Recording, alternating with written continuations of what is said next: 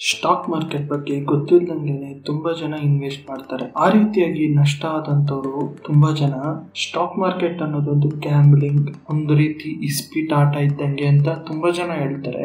ಆದ್ರೆ stock market ಬಗ್ಗೆ correct ಆಗಿ ತಿಳ್ಕೊಂಡು ಅದರಲ್ಲಿ ಇನ್ವೆಸ್ಟ್ ಮಾಡಿದ್ರು ನಾವು ತುಂಬಾ ಒಳ್ಳೆ ಲಾಭ ಮಾಡಬಹುದು.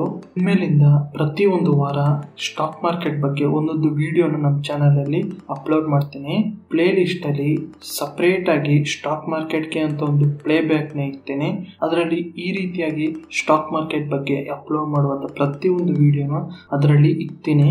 ಯಾರಿಗಾದ್ರೂ ಇಂಟ್ರೆಸ್ಟ್ ಇರೋರು ಆ ಒಂದು ವಿಡಿಯೋಸ್ ನೋಡ್ಬೋದು. ಅದೇ ರೀತಿ ಇನ್ನ ಸ್ಟಾಕ್ ಮಾರ್ಕೆಟ್ ಬಗ್ಗೆ ವಿಡಿಯೋಸ್ ಬೇಕು ಅಂದ್ರೆ ಕಮೆಂಟ್ ಬಾಕ್ಸ್ ಅಲ್ಲಿ ತಿಳಿಸಿ. ಈಗ ಈ ಒಂದು ವಿಡಿಯೋನ ಸ್ಟಾರ್ಟ್ ಮಾಡೋಣ.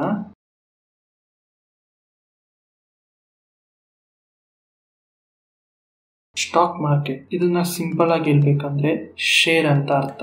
ಒಂದು ಕಂಪನಿಯಲ್ಲಿ ಒಂದಷ್ಟು ಭಾಗನ ತಗೊಳೋದನ್ನೇ ಶೇರ್ ಅಂತ ಕರೀತಾರೆ. ಅಂದ್ರೆ ಆ ಒಂದು ಕಂಪನಿಯಲ್ಲಿ ನಾವು ಒಂದಷ್ಟು ದುಡ್ಡನ್ನ ಇನ್ವೆಸ್ಟ್ ಮಾಡಿ ಅದರಲ್ಲಿ ಕೆಲವೊಂದಷ್ಟು ಶೇರ್ಸ್ ನ ತಗೊಂಡು ಇಟ್ಕೊಳೋದನ್ನೇ ಸ್ಟಾಕ್ ಮಾರ್ಕೆಟ್ ಅಂತ ಕರೀತಾರೆ. ನಾವು ಒಂದು ಕಂಪನಿಯ ಒಂದು ಶೇರ್ ನ ತಗೊಂಡಿದ್ದೀರಿ ಅಂದ್ರೆ ಆ ಒಂದು ಕಂಪನಿಯ ಲಾಸಸ್ ಆಗಿರ್ಬೋದು, ಪ್ರಾಫಿಟ್ ಆಗಿರ್ಬೋದು, ಅದರ ಒಂದು ಅಸೆಟ್ ಆಗಿರ್ಬೋದು, ಅಂದ್ರೆ ಬಿಲ್ಡಿಂಗ್, ಲ್ಯಾಂಡ್, ಆ ಒಂದು ಕಂಪನಿಯಲ್ಲಿ ನಮ್ಗೆ ಒಂದಷ್ಟು ಭಾಗದ ಶೇರ್ ಇದೆ ಅಂತ ಅರ್ಥ. ಮೊದಲು ಒಂದು ಕಂಪನಿ ಶೇರ್ ನ ಯಾಕೆ ಮಾರ್ತಾರೆ ಅಂತ ತಿಳ್ಕೊಳ್ಳೋಣ.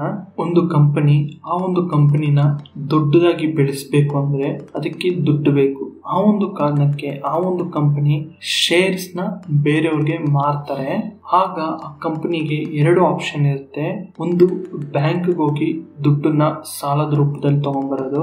ಅದು ಅವ್ರಿಗೆ ತುಂಬಾ ಕಷ್ಟ ಆಗುತ್ತೆ, ಯಾಕೆಂದ್ರೆ ಬಡ್ಡಿನ ಕಟ್ಟಬೇಕು, ತುಂಬಾ ಕಷ್ಟ ಆಗುತ್ತೆ. ಇನ್ನೊಂದು ಆಪ್ಷನ್ ಬಂದು ಆ ಒಂದು ಕಂಪನಿಯ ಶೇರ್ ನ ಮಾರೋದು. ಇದರಲ್ಲಿ ಭಾಗವಾಗಿ ಸ್ಟಾಕ್ ಮಾರ್ಕೆಟ್ಗೆ ಎಂಟ್ರಿ ಆಗೋದು.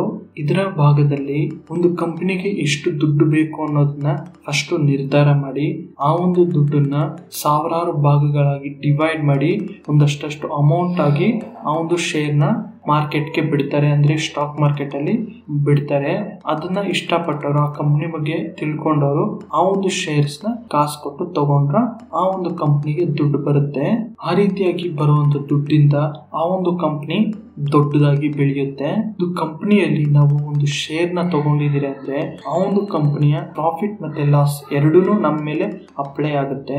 ಪ್ರಾಫಿಟ್ ಬಂದಾಗ ಯಾವ ರೀತಿ ಆ ಒಂದು ಕಂಪನಿನ ದುಡ್ಡನ್ನ ತಗೊಂತೀರೋ, ಲಾಸ್ ಆದಾಗ ನಾವು ದುಡ್ಡನ್ನ ಕಳ್ಕೊಬೇಕಾಗತ್ತೆ.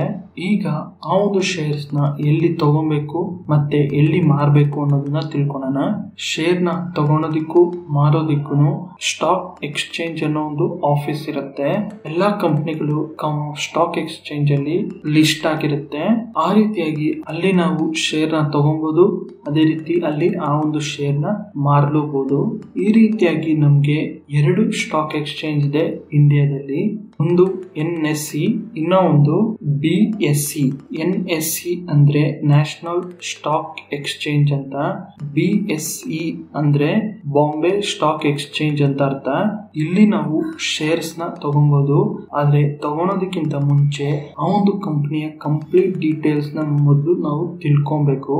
ಆ ಒಂದು ಕಂಪನಿ ಒಂದು 5-6 ವರ್ಷದಿಂದ ಪ್ರಾಫಿಟ್ ಅಲ್ಲಿ ಇದೆಯಾ ಇಲ್ಲ ಲಾಸ್ ಅಲ್ಲಿ ಇದೆಯಾ, ಯಾವ ರೀತಿ ನಡೀತಾ ಇದೆ ಅನ್ನೋದನ್ನ ಕಂಪ್ಲೀಟ್ ಆಗಿ ತಿಳ್ಕೊಂಡು ಅದಾದ್ಮೇಲೆ ಆ ಒಂದು ಕಂಪನಿಯ ಶೇರ್ಸ್ ನ ತಗೊಬೇಕು. ಫ್ರೆಂಡ್ಸ್, ಮುಂದೆ ಬರೋ ಒಂದು ವಿಡಿಯೋಗಳಲ್ಲಿ ಸ್ಟಾಕ್ ಮಾರ್ಕೆಟ್ ಅಂದ್ರೆ ಇನ್ನ ಡೀಪ್ ಆಗಿ ತಿಳ್ಕೊಳ್ಳೋಣ. ಕಂಪನಿಯ ಒಂದು ಶೇರ್ಸ್ ನ ಯಾವ ರೀತಿ ಪರ್ಚೇಸ್ ಮಾಡಬೇಕು, ಯಾವ ರೀತಿ ಸೇಲ್ ಮಾಡಬೇಕು, ಕಂಪನಿ ಡೀಟೇಲ್ಸ್ ನ ಯಾವ ರೀತಿ ತಗೊಬೇಕು, ಪ್ರತಿಯೊಂದು ಡೀಟೇಲ್ಸ್ ನ ತಿಳಿಸ್ಕೊಡ್ತೀನಿ. ಈ ಒಂದು ವಿಡಿಯೋನ ಲೈಕ್ ಮಾಡಿ, ಶೇರ್ ಮಾಡಿ, ನಿಮ್ಮ ಫ್ರೆಂಡ್ಸ್ ಎಲ್ಲರಿಗೂ ಶೇರ್ ಮಾಡಿ. ನಮ್ಮ ಚಾನೆಲ್ ನ ಸಬ್ಸ್ಕ್ರೈಬ್ ಮಾಡ್ಕೊಳ್ಳಿ.